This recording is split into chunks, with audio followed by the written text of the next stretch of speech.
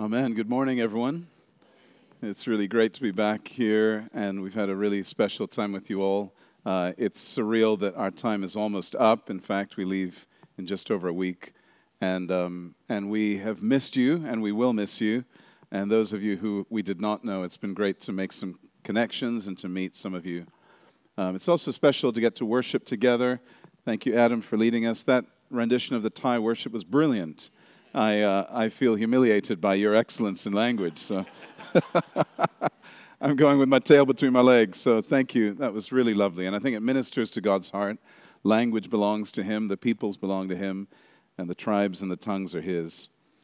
I think I sent through a slideshow. Did that come through okay, Luke? Okay, great. Yeah, no hurry. It's wonderful to be able to share a message from God's Word. And I trust and pray it will encourage you, encourage all of us. I felt God put this passage on my heart that has been so beautifully read. So we're talking about salvation going to the ends of the earth, as God's salvation purpose going to the ends of the earth. And as we have come back here, we've had some of these things in our hearts, especially to bring that challenge or that call of the ends of the earth. We're not at the absolute ends of the earth relative to Luton, but we're some distance away. And I've been encouraged as I've been back here to see and hear of some of the good things God is doing in Luton. And whether it's in Bushmead or it's in Chiang Mai, Thailand, we see Him building His kingdom as people put their faith and trust in Him. It's the same God. It's the same work that He intends to do, which is part of why we can worship Him together, even in different languages. I give thanks when I'm at home, and we can move to the next slide, please. Give thanks when I'm at home because there is a history, a long history in these islands. I've spent some time in Northern Ireland and also here on this trip.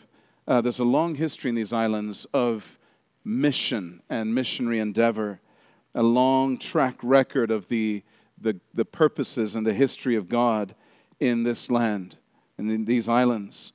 The UK in particular has been very profoundly used by God over the centuries to send workers, people who would take the good news about Jesus to places far away.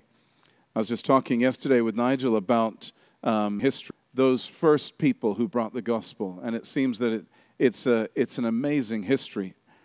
I believe He wants to stir up that passion afresh in our hearts, and that's it's a heritage that we carry in this land that even if we don't feel it, even if you don't think much about that necessarily, it is the lineage that we come from. It's not anything better than anyone else in God, but there is a lineage of missionary sending out of this place. And I believe that is precious to God. The next slide, please. For those of you that don't know us, I just want to share very briefly. We gave a longer thing yesterday, but I'll share briefly what we're involved with in Thailand. We got sent out in 2017 from here, and we had already been missionaries with Youth with a Mission based just next door in Harpenden for many years before that. I think this year is the 24th year I've been with Youth with a Mission as an adult, having grown up in the mission field as a young person. And I met Nice, who has gone up to be with the kids. She was banging the djembe a few minutes ago, if you don't know her. I met Nice at the YWAM place when we were in the same team for several years. And after we got married, we kept serving there and then moved to Thailand, as I say, in 2017. The next slide, please. We are involved in various types of ministry, basically extending God's kingdom and strengthening the Thai church. That's the crux of it. But that's through various things: discipleship, teaching ministry, prayer, worship ministry, mentoring Thai believers, and then also the work of the Home of Blessing. And the Home of Blessing is a home for girls, a preventative ministry that takes girls in and gives them an opportunity and prospects in life. And that home was started over 30 years ago by my wife's parents. Thailand is a nation of similar size to the UK, about 70 million people, just over 70 million, but it's largely an unreached nation. That's the term that's used in mission work for people where there's not a strong enough local witness in people's own language or in their culture or their context. And so about 95% of Thais are Buddhists, and then only about 1 point something percent are Christians, maybe 1.2, 1.5. So the vast majority have not heard the good news, and certainly have not heard it enough to make any kind of response. And they don't, many of them, even have a local witness in their area. So, next slide, please. Our goal and prayer, and that's just a little clip from our website, is to see hope and transformation and revival come to Thailand, and that through people encountering Jesus. That's really what we're there for. So that's all I'll say about our work. If you'd like to know more, you can hop on the website. Out the back, I've left some prayer cards, and on that you'll find a link to our website if you don't have one of those already. And if you're interested, we send out every couple of months an update about our work, and there's a sign-up sheet again outside in the foyer if you'd like to get that. I've just mentioned that our goal is to see hope and transformation and revival coming to people in Thailand. I think that's the same heart that we have in this place. It really is communities experiencing the transforming power of God. And that's what the gospel is really about, isn't it? It's good news. There's good news through Jesus Christ. And people can be transformed. I love that testimony that you just shared, Sue. That's a powerful picture. You were literally trying, like Jonah, to run away from God, and he pursued you and brought you back from death. And that's our God, isn't it? He doesn't let us just fall off the edge of the map, but he actually is like the one who pursues the sheep that's missing. So it's about people here in Bushmead, Luton, England, Thailand, wherever, being transformed through an encounter with Jesus. And this is the most significant assignment that God has given us. If you think in terms of his command, his commission, he has said the greatest command is to love him. That's that vertical paradigm that is the most important. And then he said, practically loving your neighbor, that's the second greatest command. Love your neighbor as you love yourself. And those two are intrinsically linked. But in terms of his commission, the stuff we're meant to be doing, it is that work of making disciples, of bringing people by hook or by crook, lovingly, graciously, creatively bringing people to meet Jesus. And that's not just the work of the vicar or of the vicar and the wardens, or of the vicar and the wardens and those who are eager. It's the work of all of us. It's the work of every single one of us, even those who are housebound. It's the work of all of us. And as we talk, I think you'll see that every single one of us has a part to play in that. Our text from Isaiah is the one I want to focus on the most. And in verses 5 and 6, next slide, please. Thank you. It says, "And now the Lord says, He who formed me in the womb to be his servant, to bring Jacob back to him and gather Israel to himself. For I am honored in the eyes of the Lord, and my God has been my strength. He says, it is too small a thing for you to be my servant, to restore the tribes of Jacob and bring back those of Israel I have kept. I will also make you a light for the Gentiles, that my salvation may reach to the ends of the earth. It's too small a thing for you to be my servant, to restore the tribes of Jacob. I will also make you a light for the Gentiles." This is a passage talking about God's heart to restore the people of Israel. We know that. It's all through the Old Testament. But right alongside there, kind of tucked in there in the words of the prophet, is a message that was an explosive statement, which had they realized in Isaiah's day, had they grasped it, it would have blown their minds. They would have seen that the coming Messiah was not just for the Jews, but it was God's purpose, that he would be the rescuer of the entire human race. The really good news about Jesus that's captured here is that it's too small a thing in God's eyes, that salvation is a Jewish experience. There's a small number maybe in this room that have Jewish lineage. The vast majority of us are Gentiles. I'm certainly a Gentile, and I give thanks to God that he reached out for Gentiles like me, and not just for Jews. We're not in Jerusalem offering sacrifices, but we through Jesus come boldly, and we've been accepted no matter where we're from or what our background is. Now I want to put in practical terms for us a challenge that I think comes out of this passage. It's an extension of what the prophet was saying.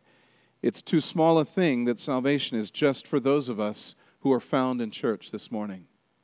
That's too small of a paradigm, and it does not match with God's heart. It's too small a thing that Jesus is the leader of the Christian club, and the Christian club be that in club for its members, and only a limited number are admitted. God's heart, God's purpose is for all peoples, for the significant Muslim population in this town, for those of no faith, for those who don't believe there's any God, for those who are Hindu or other religions. The good news is for them as well. So God's heart is inclusive of the Gentiles. It's inclusive of those who hate Him. It's inclusive of those who have never heard about Him.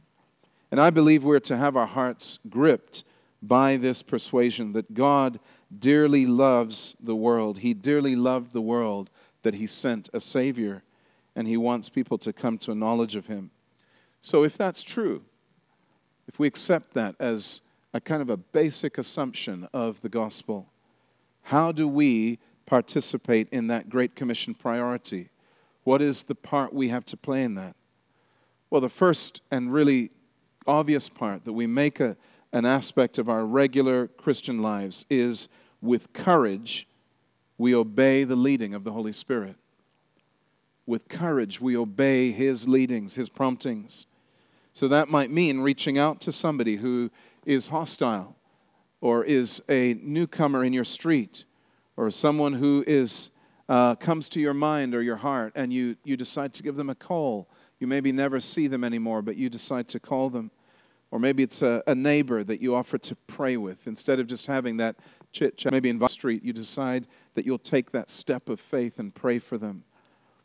It's maybe inviting someone to a particular event or visiting someone in need, or a word of kindness for someone you see whilst out walking the dog, listening for what God might want you to say to them, and not just saying the basic polite, good morning, good afternoon, but thinking, what might God want me to say? What might God want to share with this person? Undoubtedly, amongst some of the things that He will have us do are very ordinary things, very loving, natural things. But I believe God wants to stretch us out of that which is in our comfort zone. It's not just actions that we would find easy or that come easily to us, but He wants to stretch us. For our family, going to Thailand was part of that stretching. Even though that Nice is from that nation, that was certainly a big challenge for us, even for her, actually going back to Thailand after 17 years of living out of the country, to go back and figure out how to do life with our family, which is not a normal Thai family, and the faith steps that have been needed within that, to leave the simplicities and the comforts of life here and go into a place that's complicated. That has required stepping out of our risk zone. There will be risk zone steps that God has for all of us. I don't know what that will look like in your context, but I believe He will lead us to do those things that are stretching and that need us to draw on His strength and power. The Scripture talks about the just or the righteous will live by faith. How I understand that is you cannot do the Christian life in any other way than by the faith mode. If you try to do it by any other way, it falls over and stops being following God. And so the righteous will live by faith means we're breathing in the oxygen of faith, trusting God that He will use us, that He will, by His power, help us to do His stuff.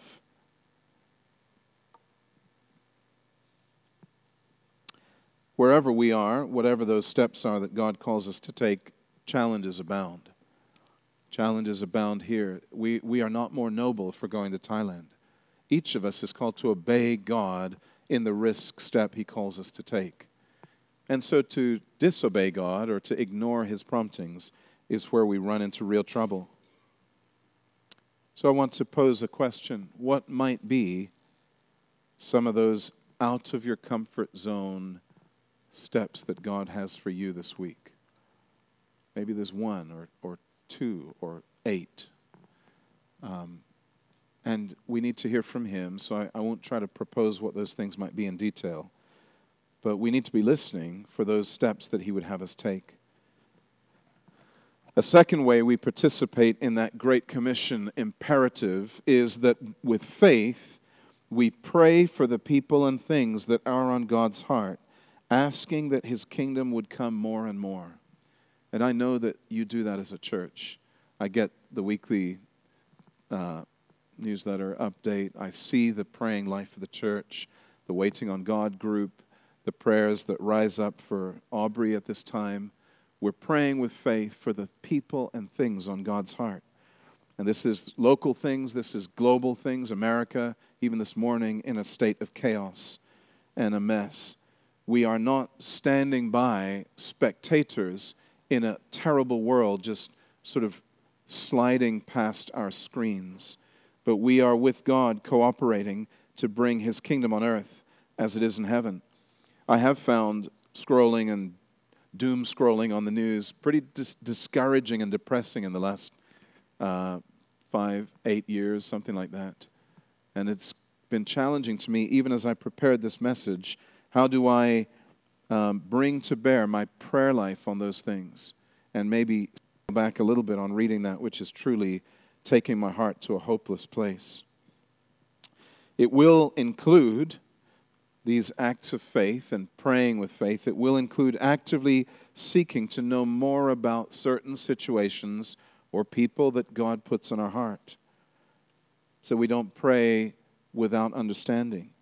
And through prayer, we're joining God's saving purpose. The Bible says in James that the prayers of righteous people are powerful and effective. I love the great leveler that God's word is. It says that even the prophet Elijah, his prayers were powerful and effective. We are like him. We have, through Christ, that kind of access to God's power and the introduction of his presence into his world. And so God is waiting. I don't think the delay is on God's part. I think he's waiting for people who will take him seriously. I'm challenged every time my mom comes back from Kenya, which is where she's from and where I also was born.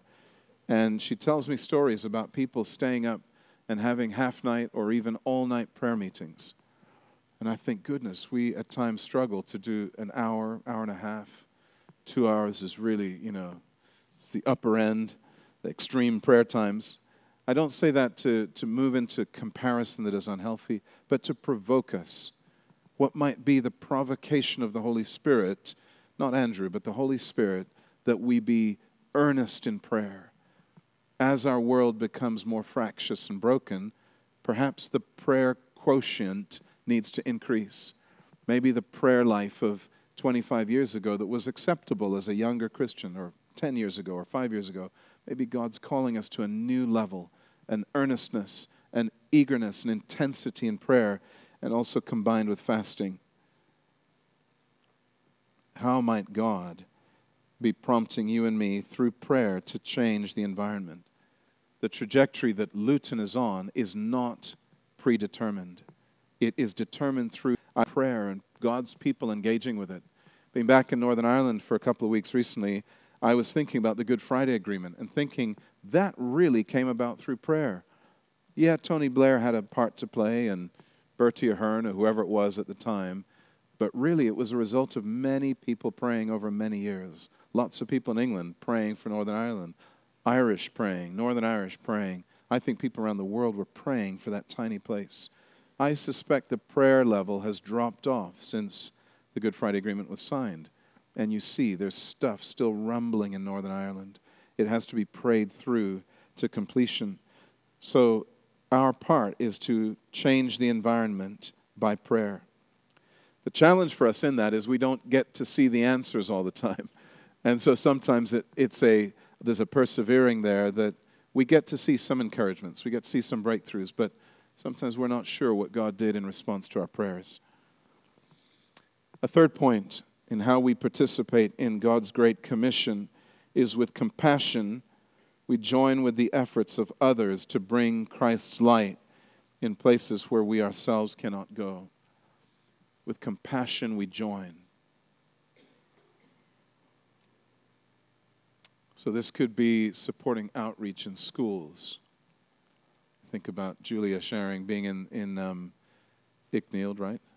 And being a light for Christ in that place. How, with compassion, do we join that work? That she's not just there doing a job, but she's Christ's light in that place. It might mean getting behind mission efforts like what we're doing. Thank you for doing that as a church. I think you are putting into practice Great Commission commitment.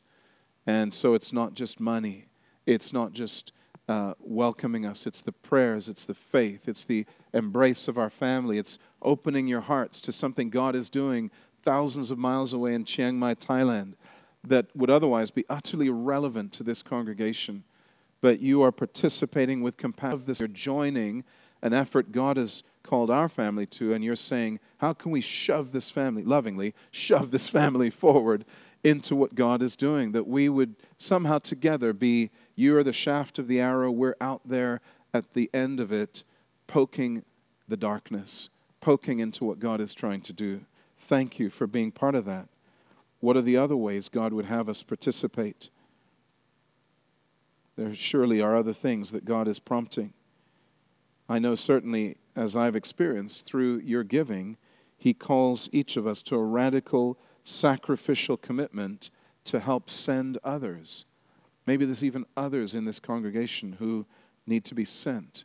And that will take sacrifice. I've been reading in Corinthians where Paul was calling on the Corinthian believers to follow the example of, I think, the Macedonian church and give generously to help the Jerusalem believers. And he talks about the giving coming from a place of great sacrifice. What does that sacrifice look like for us to help send? A fourth way we participate in the Great Commission imperative is that we say yes to going to places that are unreached. Now, that might be Thailand, but it might also be places in this nation. People, families who don't know anything about Jesus. Maybe someone even in your street who is oblivious to the good news. They are literally waiting for your representation of the gospel. In Mark 16, Jesus says, go into all the world and preach the gospel to every creature. Go into all the world and preach to every creature, the alls and the everys. The all speaks of all places, all nations, all settings, all towns, all villages hearing. The every is every tribe, every people, every tongue, no one excluded. There's no exceptions there. So we're called as a church to the alls and the everys. I think there are, like I've just said, there will be some in this congregation, maybe others, maybe who will come out to Thailand short term and join in that effort. There may be others who are being called. Perhaps it's not just the Home of Blessing in Thailand God wants to put on the heart of this church. Maybe there's other places that people are going to be sent out from this church. Wouldn't it be amazing if in the great lineage of mission sending that Christchurch would join in that effort and send others from this place? The gospel came through St. Augustine and others over 1,400 years ago, and down the centuries, thousands literally have conveyed the tenets of the gospel such that we ended up hearing it. It didn't just skip down from, St. Paul to us. There were people who were message bearers. They brought it, some of them at great cost. Some even lost their lives in this nation so that we would know. And so we have a tremendous privilege to be those who have heard. We've heard it. We've responded, and we're blessed to have heard it and have trusted Christ. How about those who are not within easy reach of a church or who are not in a circle where they would hear the things of God? I don't say these things as though you don't care about them. I'm saying them to rally our hearts and stir our hearts and encourage our hearts to how God might want to stretch us to cooperate with Him more. So let me put it as a summarizing question. How can we work and act to courageously obey, faithfully pray, compassionately join to bring this same ancient good news to a broken and hurting world? What is it that God is challenging us to do? they're definitely not going to line up and seek to come into the church in big numbers. A few will come seeking, but a majority will stay away. It's imposing, it's intimidating, it's a church, it feels foreign. So we may need to go to the church out and call them, or maybe go out to where they are. Maybe later they'll come to the church, but God would have us go to where they are and be missionaries in our effort that heritage we share in this country would continue to new generations. I really hope Jesus is coming back in the next 30, 40 years. I hope he comes back in the next 15 minutes, frankly. But it seems that many Christians down the centuries have had that same thought and longing, and yet Jesus has tarried. Now, I'm not making a prediction about when he'll return. I'm just saying that I think a short-termist mindset is not what we're called to. I think we need to think the long game. How is the entirety of Luton, the whole of this nation, the whole of Thailand, those 90 whatever percent who don't yet know, how would they be reached? And so we dig deep. We don't just think of, I'll do a little bit here and let me be random about it. We obey God in sacrificial ways for big things that he wants to do over dozens and scores and even centuries of years. Let's pray. Thank you that you are the ultimate missionary God. And when we were dead in our sins and trespasses, Christ Jesus, you came, became one of us, humbled yourself, took off all the trappings of your godness, and you came and were one of us. And because of your sinless perfection, you made a pathway for anyone who will put their trust in you to make their way back to the Father. And so I pray a blessing of Great Commission faith to be upon this church, to cooperate with your purposes for the saving of many lives. It's too small a thing that it should just be the people in this room and the people at LCF this morning and the people at St. Hugh's or wherever they might be. We pray, Lord, for a movement of your Spirit and a revival all across this town and out from this church to many other places that people would hear who are outside the sound of your love and the gospel right now. And they would be drawn by your loving kindness and brought into fellowship with you. Thank you for this church. Thank you for the commitment that there has been to sending us to Thailand and to cooperate in that call. I pray that you would expand and stretch our hearts more with a greater faith for what you want to do. And where we feel overwhelmed by that, Lord, would we lean into you? Would we not be overwhelmed by the need, but would we be overawed by the God who calls us to obey and to follow? In Jesus' name we pray. Amen.